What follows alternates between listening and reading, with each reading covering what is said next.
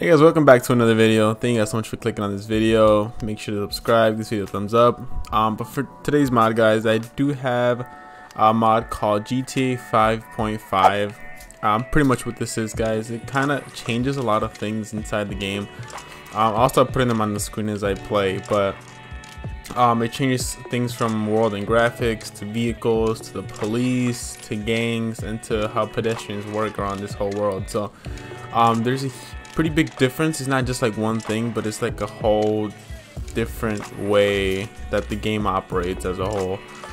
It's similar to other kinds of mods that like change pretty much how they change everything, right? So some things that it changes around the world and graphics is more reflections. You can see on this car there's a lot more reflections as I drive it. It looks a lot cleaner, it looks a lot more realistic in my opinion. So that's changed. The render distances are also changed to increase various lights, traffic, and streets, and other miscellaneous things. Everything's a little bit crispier. Like another thing is the sunlight is a lot brighter, shadows are darker. So you can see kind of here. See, it looks pretty cool in my opinion. So as I like drive under this tunnel, it just looks a little bit more. Things just look a little bit darker, right?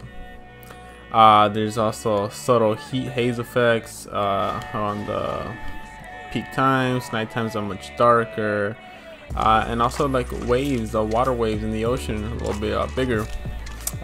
Vehicle render distance is also increased. The emergency lights too, so as I get like police on me, that also changes. The lights on the actual cops looks a lot brighter, a lot more, so they're more visible, right? So if you can see like in real life too. Here, let me get some cops on me. That also look a lot brighter, look a lot more cooler, and that's something that I noticed right away. Let's go ahead and get some stars on me. Wanted, let's put me on 4. And then talking about the police, it also takes longer for the police to come get you, so they're not randomly just spawned in front of you as you drive now. So they kind of just like spawn at first, and then as time goes, they kind of just follow you over time. So it is a little bit harder for them to come get you. So you can see, guys, the lights look a little bit different. I don't think those lights actually radiate in the actual game without this mod. Yeah, but like I was saying, cops, they also drive different cars now, so they are driving a more variety of cars.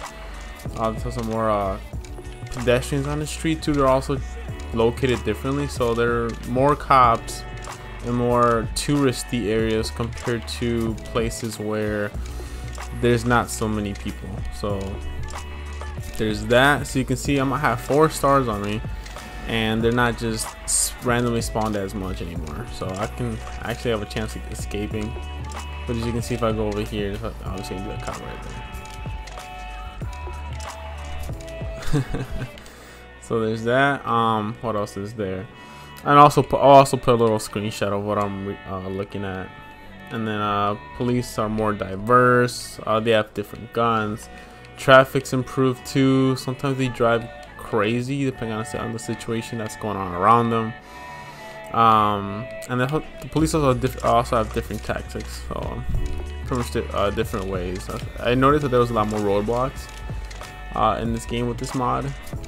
And again, going back to them taking longer to get you, I have 4 stars again, and I feel like there's not many, but I guess it's like same different cars too. There's a lot more different cars that they're driving, but I guess it's a lot more realistic, right? I guess if you were playing in real life, I guess you don't want to do this in real life, but you know what I mean. Like in this game, sometimes there's just like crazy amount of cops everywhere. No matter where you are, they just spawn in front of you. So now it's a little bit more they kind of just follow you as you go type of things, and then they spawn as you're on I guess past like police stations and stuff, or that they would normally be located at. So they have different cars here too with like detectives and everything on you. And I feel like I'm talking a lot, but there's just so much to this game that this mod changes. I actually enjoy it. Feels like overall feels like a pretty if there was a DLC update that Rockstar just released. Also, something I noticed about pedestrians too is the way that they drive, the cars that they drive. So they have a lot more exotic cars, or I should say, there's just I want to say a lot more, but there's a good amount more. and there's also a good, like a big variety of what they're driving. So there's a, oh my gosh, did you guys see that car flying? And it broke its tires. But yeah, they're driving like Cheetos now, and like actually DLC cars. So they've actually, this mod actually adds DLC. This car, it just flips over every car. There's like DLC cars now, which is pretty cool too. So you'll be seeing different cars that you usually don't see because they're DLC cars. Gangs too, there's more gangs at night. Gang members, there's like fights, gunfights, and some might commit do some hate crimes. And I guess the crime scene of this game in general is changed a little bit. It's more enhanced, I guess you can say. And then also when it comes to pedestrians, there's higher density of pedestrians. People converse faster more often, and melee damage. And let's just say here, I'm reading off this the notepad, the note that the modder gave us. Melee damage reduced to accommodate better melee fights, and then weapon impacts reduced so that people die realistically. So, you know, I feel like it's kind of hard to show you guys gameplay on this, but I'm kind of just playing as I read this and show you guys, just because it's just so much as a whole. But I'm pretty sure you guys can see a couple differences too, especially like in the when it comes to like the views. So let me actually change the time, put some sunlight. We've been in the dark this whole time. I think that looks a lot better too with the light. The car looks a little bit different. Just the scene in general. So this is pretty much how the game will look like during the day. So yeah, this mod changes a lot. I think it's definitely worthy to install. So, I'll show you guys how to install it in a little bit, but I definitely would recommend installing it if you guys want to switch it up a little bit. Pretty cool mod. It was a lot. This mod definitely does a lot, and definitely adds some fun to it. Also, I noticed that I want you to get 5 stars too, because I don't believe I have. I'm 99% sure I don't have the tanks and stuff at 5 stars, but they have tanks and stuff here. Follow me on. It must be part of the part of this mod where the police just have different vehicles. So that's pretty much it, guys. Hopefully you guys enjoyed. I'm gonna show you guys how to install this mod now, and then I'll be right with you guys. Alright guys, so this is the mod right here. It's called Grand Theft Auto 5.5. So, and then if you go down, so there's she's pretty much everything that I mentioned. I didn't mention everything, there's just so much, but this is an idea of what the changes that you should see with this mod. So it's a lot, right? World and graphics, vehicles, police, gangs, and pedestrians. So let's get to downloading this mod. So once you're on this page, I'll link this in the description. Go ahead and click download. Go ahead and click download again, and then go ahead and open it up, and then we're gonna go. Make sure you extract it, guys, because if you don't extract it, the mod will not work. So make sure you do extract it. Alright, so, and I don't think the mod is that big either. So also, if you're still here, guys, make sure to subscribe, make sure to like this video. I would really appreciate that. And then let's see, so once you extracted it, oh, there you go. I didn't check that. I'm just gonna extract it again. I'm just gonna replace it. Skip these files. All right, there you go. So I'm gonna close out the unextracted version, and that's pretty much it right here, guys. So all right, so the what I have behind the scenes running so this model works is Scriptic 5, Scripted.NET 3. I am using OpenIV to switch to add this mod, and the menu, that's just the trainer that I use. I always mention this, and that's just so you guys know what trainer I'm using. So that is the way I spawn my vehicles and spawn around different maps. So there's that. And then pretty much for this mod, guys, I have a couple pretty vague instructions. It's easier to just show you guys, but this is the mod, right? So the update, and then update RPF. So there's a couple files inside of here. So what I like to do is go ahead and open up OpenIV. We're gonna go ahead and let that load up. As soon as it does, pretty much what I'm gonna do is here. I'm gonna go inside of this update folder.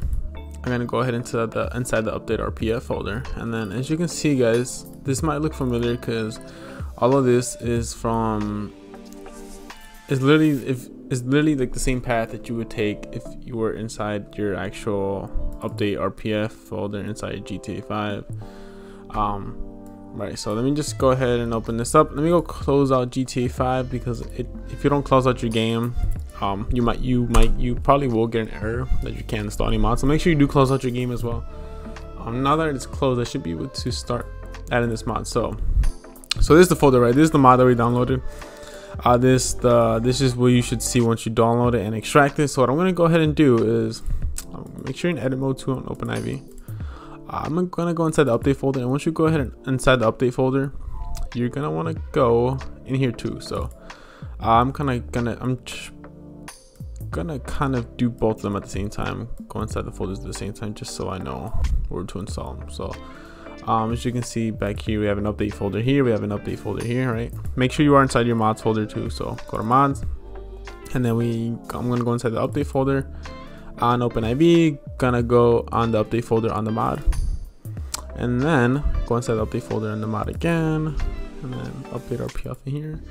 And then so you can see we have these 3 folders inside on our GTA 5 game. So we have common DLC patch x64, common DLC patch x64.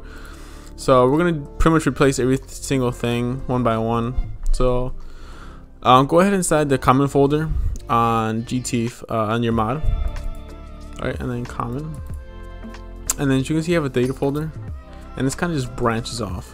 So what I'm gonna do, guys, I'm just gonna go ahead and drag everything. So this is the modded folder, right? I'm just gonna drag and drop in here. So, and then pretty much everything that's inside the AI folder should be replaced with the modded AI folder, levels folder, same thing, and so on. So, and I'm not sure if I can just drag and drop everything inside here since the start, but that's just the way. This is just the way that I'm doing it. So, and then so we go inside data. So we already replaced the data folder, so we should be good. Go back. So this data folder is done. So the common folder is pretty much done. So now we got the DLC patch. So go inside the DLC patch on OpenIV. Go inside DLC patch in the mod, and then as you can see, we have very similar folders. So all I did here, guys, is just highlight all of them. So click the first one, and hold shift and click the very last one, and it should highlight all of them. So I'm just gonna drag and drop. Boom. So all these folders should be replaced with the modded folders. So go back. So we did comment and DLC patch. These are 2 done. So we got one more folder to modify, which is our x64. Go ahead inside the x64 in the modded file. And then we have 2 folders here. Go in here. You should see these 2 folders in here too. So all I did here, guys, is just drag and drop. Boom. And then that should be it. I believe that's it. Yep. So that's it, guys. I didn't try. Right, it would be super easy to just drag and drop to update folder, but I didn't do that just because I wasn't sure if it would mess up other files. So that's just the way that I do it. That's the way that I did it for this video, and it worked for me. So that's just, I'm just showing you guys how it actually worked for me. If it does work just by literally dragging from the very root folder, that's awesome. It saves a couple steps, but this one just takes like an extra minute or 2, so it's no big deal. But hopefully you guys enjoy this video. That's pretty much it, guys. Once you are done with that, you have the modded files now, and then if you want to uninstall it, you would just replace these folders, right? Let me go back. So you replace these 3 folders with an actual with the authentic files, which should be outside of your mods folder. Because if you go back, right, we modified the mods folder, so these file paths should also be inside your actual update folder. So this is right here. So this is the original one. So you would go ahead and then just replace some.